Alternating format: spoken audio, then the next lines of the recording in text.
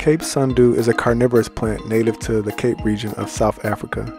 It has been known to Western science since the 17th century and was first described by a Dutch botanist in 1689.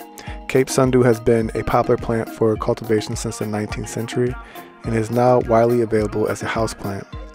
Cape Sundew is a low-growing, rosette-forming plant that produces long, thin leaves covered in tiny, red-tipped tentacles that glisten in the sun. These tentacles secrete a sticky, mucilaginous substance that traps insects, which are then digested by enzymes produced by the plant. Cape Sundew produces small white flowers on long stalks in the summer.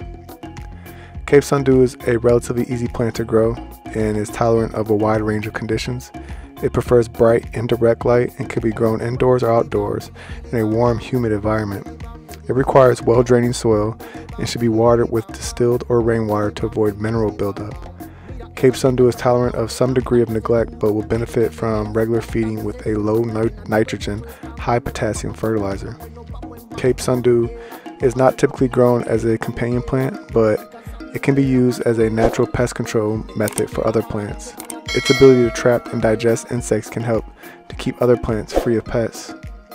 Cape Sundew is primarily grown as a curiosity and a houseplant.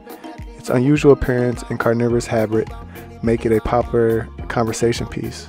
Some people also use the plant for medicinal purposes, as it is believed to have antiseptic and anti-inflammatory properties. Additionally, the sticky substance produced by the tentacles has been used to make a type of glue.